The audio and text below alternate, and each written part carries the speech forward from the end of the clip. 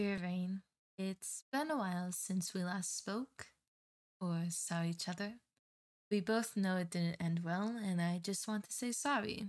I know, I should have said it sooner, but so much happened at once that I don't think I can comprehend or understand it even to this day.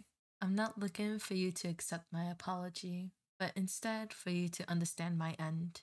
In other news, I was hoping I'd be able to see you here at the facility, but you're still out there where I can't find you. But that's okay.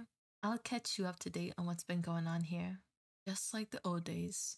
It started with a tour of all the rooms, and I have a room that looks like a greenhouse, which is very fitting. Afterwards, we were shown the training area, which brought up the conversation of how someone named M met us before. I don't recall meeting someone like them. Have you?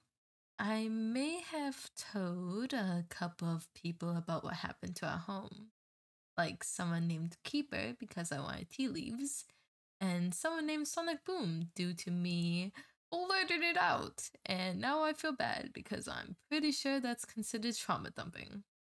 Oh, I also forgot to mention that I had a weird dream and you were in it, but you were acting strange. Somehow you knew about the facility, but I think that was just my brain playing tricks on me. I showed some of my plant abilities to someone named Temple Knight and Blink. In return, they showed me their cool abilities.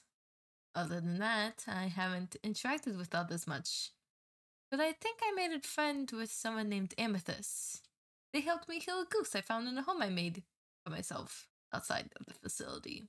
Anyways, all of this just for me to say, I miss you and I hope you're okay. Your friend, always, Clover.